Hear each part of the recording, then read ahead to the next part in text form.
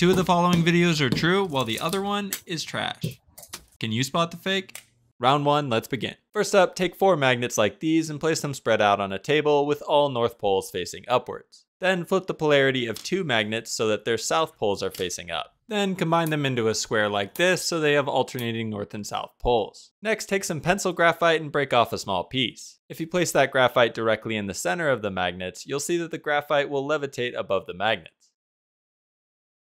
This device has 2 tubes and a chamber below that you can seal with this plastic pane. If I place a few ice cubes inside the container and seal it up, the cold ice cubes cause the air to contract. You can see this more clearly if I burn some incense just to produce some visible smoke. When I blow it out and stick it near the entrance of the tube, you can see that the smoke is being pulled down the tube by convection currents. This is a 2-liter soda bottle filled with salt as well as a bunch of blue and white plastic beads. I'll add about 250 milliliters of water to this bottle and shake it up so that the water becomes saturated with salt. Next, I'm going to add 70% isopropyl alcohol until the container is almost entirely full. Once that's done and I seal it, I can now shake the bottle vigorously before placing it down, and you see that the less dense white beads float to the top, while the denser blue beads sink to the bottom. Then if I leave this bottle at rest, the white beads will slowly sink and the blue beads will slowly rise until they meet in the middle. You've now seen all 3 videos and it's time to pause to vote in the comments for which one you thought was fake.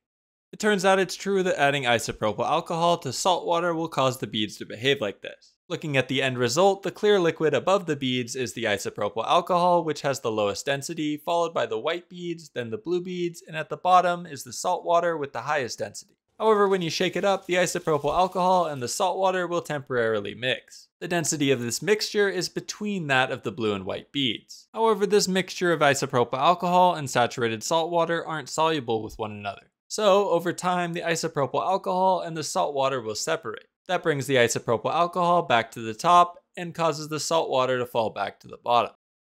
Did you think you could levitate something without electricity? Well, nice job, because this is legit, and it works even better with a thin piece of pyrolytic graphite like this, which is basically a more pure form of graphite. This showcases diamagnetic levitation, where the relatively strong diamagnetism of this material is repelled by the magnetic field of the magnets. That means ice cubes won't cause smoke to be sucked down the tube. I actually swapped out the ice cubes for a lit candle. The heat from the candle causes air to rise out the tube, which does pull the smoke down the other one. So convection currents did cause the smoke to fall, but the ice cube portion of the screen was just overlaid to make it look like they were responsible.